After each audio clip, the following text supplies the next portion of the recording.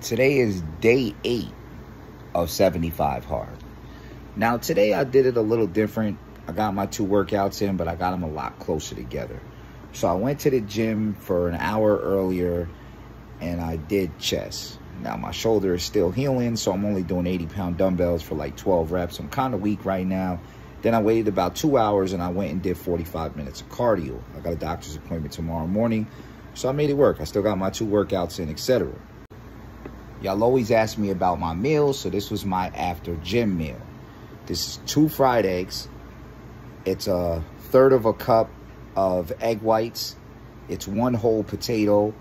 And they got these beef budding cold cuts, which is 100 calories a pack. And then 4 pieces of bread at a 647 bread that they sell at Walmart. That's only 45 calories a piece. This was my after gym meal. I try to keep the carbohydrates high. As you can see, the calories for that meal were 59 grams of carbs, 39 grams of fat, and 42 grams of protein, and 644 calories. Now, this meal is good because it allows me to have the fat, which lubricates your muscles, as well as the carbs to regain energy and the protein to rebuild muscle after my workout.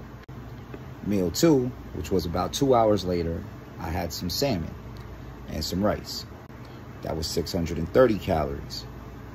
I then had some salmon, shrimp, tuna sushi, which was 450 calories. Now, I know those foods are good and they're healthy foods. The protein is not as high as I want it to be, so I supplement during the day, throughout the night, etc. with 4 shakes. I like the Fairlife, but you can drink any type of shake you want. Fairlife is great. It's about 150 calories, and it gives you 30 grams of protein per bottle, and it tastes delicious. 4 bottles of those throughout the day are going to get my protein up to 120 extra grams, which I need.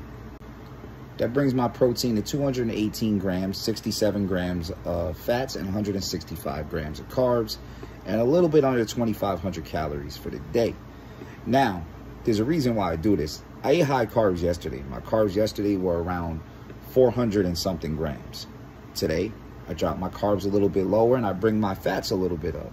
That way I'm not keeping too many carbs within my body, because your body can save up to 500 grams of carbs, and it saves these into the next day. Now, if you don't use these, it turns into fat. So I have 1 high carb day, 1 low carb day. If I'm feeling tired, of course, I'm going to raise my carbs.